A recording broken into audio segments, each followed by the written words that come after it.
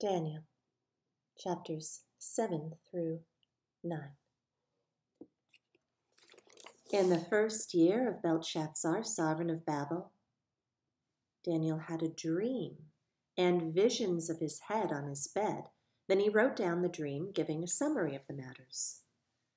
Daniel spoke and said, I was looking in my vision by night and saw the 4 winds of the heavens stirring up the great sea. And 4 beasts came up from the sea, different from one another. The first was like a lion and had eagle's wings. I was looking until its wings were plucked off, and it was lifted up from the earth and made to stand on 2 feet like a man, and it was given a man's heart. And see another beast, a second, like a bear, and it was raised up on one side, and had 3 ribs in its mouth between its teeth. And they said this to it, Arise, devour much flesh. After this, I looked and saw another like a leopard, which had on its back 4 wings of a bird. The beast also had 4 heads, and rule was given to it.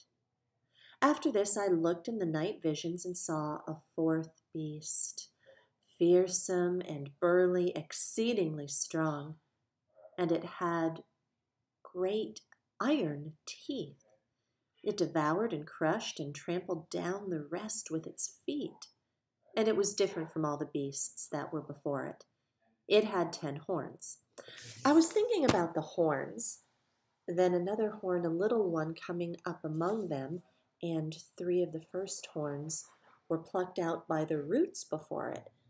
And see, like the eyes of a man were in this horn, and a mouth speaking great words. I was looking until thrones were set up, and the Ancient of Days was seated. His garment was white as snow, and the hair of his head was like clean wool. His throne was flames of fire, its wheels burning fire. A stream of fire was flowing and coming forth from his presence, and 1,000,000 served him, and 10,000 times 10,000 stood before him. The judge was seated, and the books were opened. I was looking. Then, because of the sound of the great words which the horn was speaking, I was looking until the beast was killed, and its body destroyed and given to the burning fire. And the rest of the beasts had their rule taken away. But a lengthening of life was given to them for a season and a time. I was looking in the night visions and saw one, like the son of Enosh, coming with the clouds of heavens. And he came to the Ancient of Days, and they brought him near before him. And to him was given rulership and preciousness and a reign, that all peoples, nations, and languages should serve him. His rule is an everlasting rule which shall not pass away, and his reign that which shall not be destroyed. As for me, Daniel, my spirit was pierced within my body, and the visions of my head alarmed me. I drew near to one of those who stood by and asked him of the certainty of all this, and he spoke to me and made known to me the interpretation of the matters. These great beasts, which are 4 sovereigns which rise up from the earth. Then the set-apart ones of the Most High shall receive the reign and possess the reign forever, even forever and ever. Then I desired for certainty concerning the 4th beast, which was different from all the others, very fearsome, with teeth of iron and its nails of bronze, which devoured, crushed, and trampled down the rest with its feet, and concerning the 10 horns that were on its head, and of the other horn that came up, before which 3 fell. This horn had eyes and a mouth, which spoke great words, and whose appearance was greater than his fellows. I was looking, and this horn was fighting against the set-apart ones and was prevailing against them until the Ancient of Days came, and right ruling was given to the set-apart ones of the Most High. And the time came, and the set-apart ones took possession of the reign. This is what he said.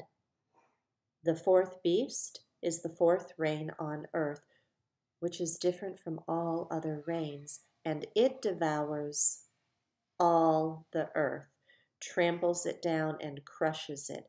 And the 10 horns are 10 sovereigns from this reign.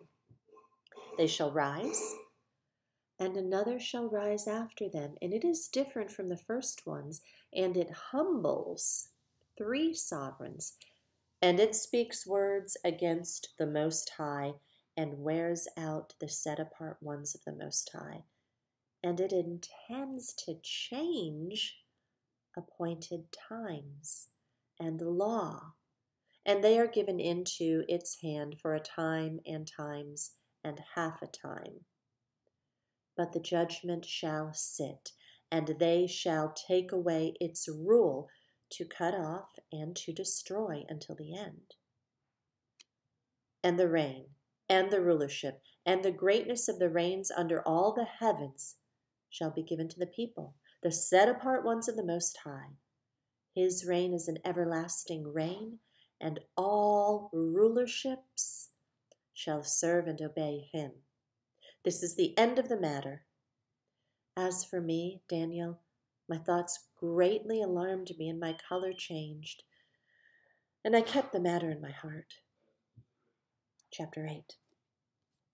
In the 3rd year of the reign of Belshazzar the sovereign, a vision appeared to me, Daniel, after the one that appeared to me the first time. And I looked in the vision, and it came to be while I was looking that I was in the citadel of Shushan, which is in the province of Elam.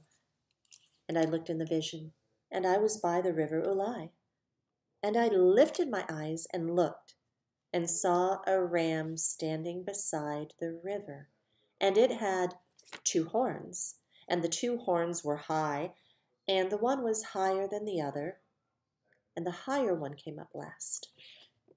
I saw the ram pushing westward and northward and southward, so that no beast could stand before him. And there was no one to deliver from his hand, while he did as he pleased, and he became great. And I was observing, and I saw a male goat come from the west over the surface of all the earth without touching the ground.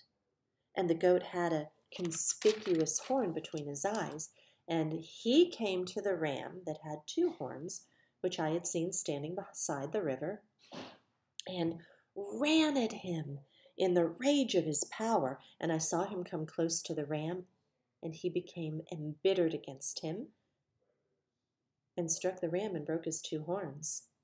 And there was no power in the ram to withstand him, but he threw him down to the ground and trampled on him, and there was no one to deliver the ram from his hand. And that male goat became very great. But when he was strong, the large horn was broken, and in place of it 4 conspicuous ones came up toward the 4 winds of the heavens. And from one of them came a little horn, which became exceedingly great toward the south and toward the east and toward the splendid land. And it became great up to the host of heavens, and it caused some of the host and some of the stars to fall to the earth and trampled them down. It even exalted itself as high as the prince of the host, and it took that which is continual away from him, and threw down the foundation of his set-apart place. And because of transgression, an army was given over to the horn to oppose that which is continual. And it threw the truth down to the ground, and it acted and prospered. Then I heard a certain set-apart one speaking, and another set-apart one said to that certain one who was speaking, "Till when is the vision concerning that which is continual, and the transgression that lays waste, to make both the set-apart place and the host to be trampled under foot?" And he said to me, "For 2,300 nights, and then that which is set apart shall be made right." And it came to be, when I, Daniel, had seen the vision, that I sought understanding, and see, before me stood one having the appearance of a mighty man. And I heard a man's voice between the banks of Ulai, who called and said, "Gabriel, make this man understand the vision." Then he came near where I stood, and when he came, I feared, and I fell on my face. But he said to me, "Understand, son of man, for the vision is for the time of the end." And as he was speaking with me, I fell, stunned, upon my face to the ground. But he touched me, and made me stand up straight, and said, "Look, I am making known to you what shall take place in the latter time of the wrath, for at the appointed time shall be the end. The ram which you saw having two horns are the sovereigns of Media and Persia, and the male goat is the sovereign of Greece, and the large horn between its eyes is the first sovereign. And that it was broken and forced it up in its place are for rulerships arising out of that nation, but not in its power. And in the latter time of their rule, when the transgressors have filled up their measure, a sovereign, fierce of face and skilled at intrigues, shall stand up, and his power shall be mighty, but not by his own power. And he shall destroy incredibly, and shall prosper and thrive, and destroy mighty men and the set-apart people. And through his skill he shall make deceit prosper in his hand, and hold himself to be great in his heart, and destroy many who are at ease, and even stand against the Prince of princes. Yet without hand he shall be broken. And what was said in the vision of the evening and morning is truth. And hide the vision, for it is after many days. And I, Daniel, was stricken and became sick for days. Then I rose up and went about the sovereign's work, and I was amazed at the vision, but there was no understanding. Chapter 9. In the first year of Dariavesh, the son of Ahasuerus, of the seed of Medes, who was set up as sovereign over the reign of the Chaldean.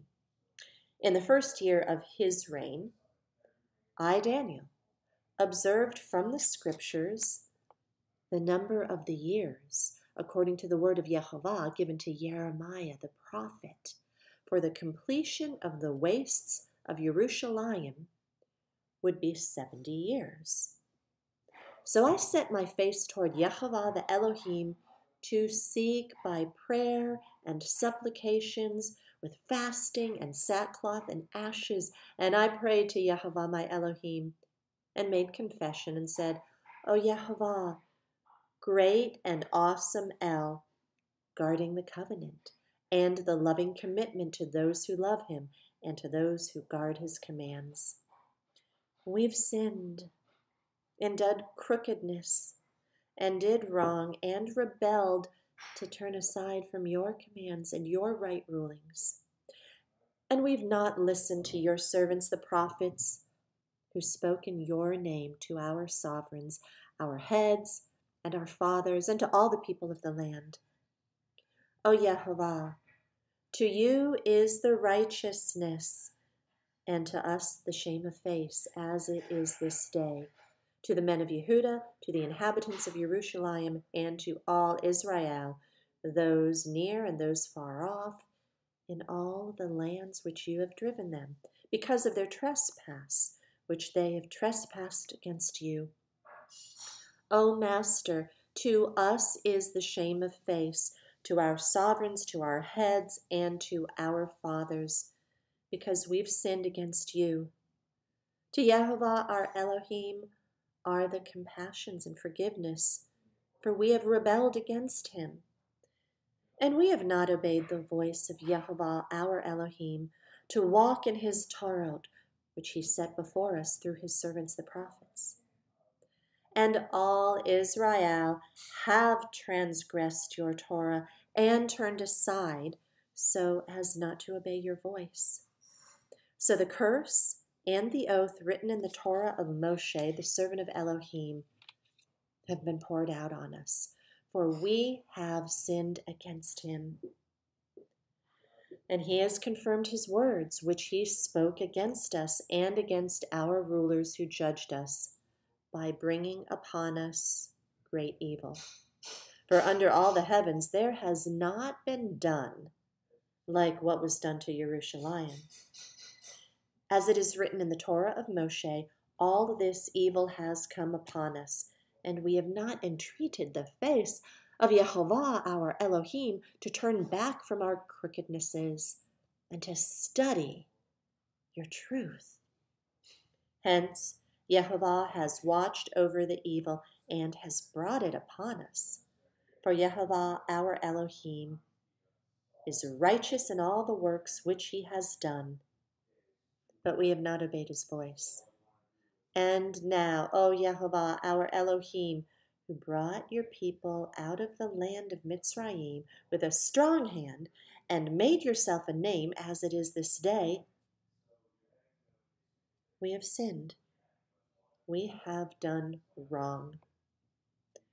O Yehovah, according to all your righteousness, I pray, let your displeasure and your wrath be turned away from your city, Jerusalem, your set-apart mountain. For because of our sins and because of the crookedness of our fathers, Jerusalem and your people have become a reproach to all those around us. And now, our Elohim, hear the prayer of your servant and his supplications, and for the sake of Yehovah, cause your face to shine upon your set-apart place, which is laid waste.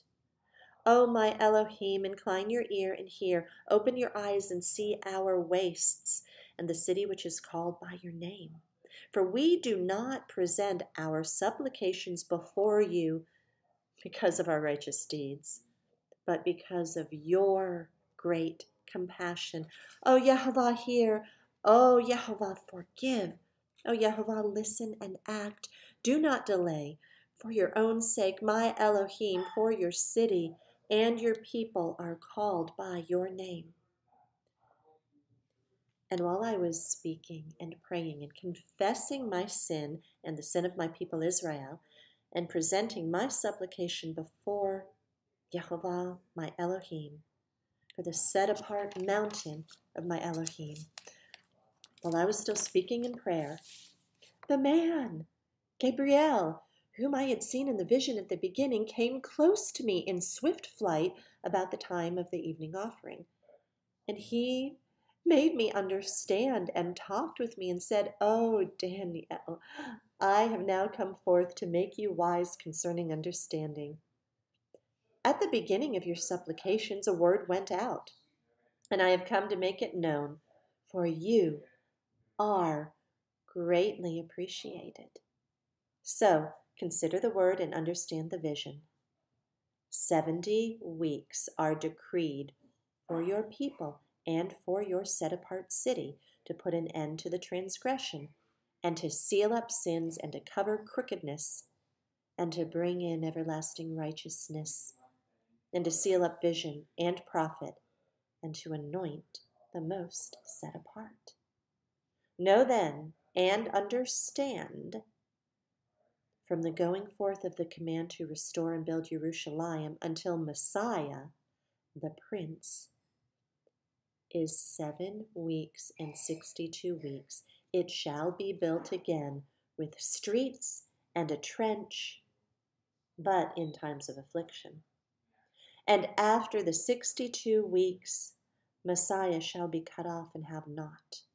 And the people of a coming prince shall destroy the city and the set apart place. And the end of it is with a flood, and wastes are decreed and fighting until the end. And he shall confirm a covenant with many for 1 week. And in the middle of the week, he shall put an end to slaughtering and meal offering. And on the wing of abominations he shall lay waste, even until the complete end, and that which is decreed is poured out on the one who lays waste.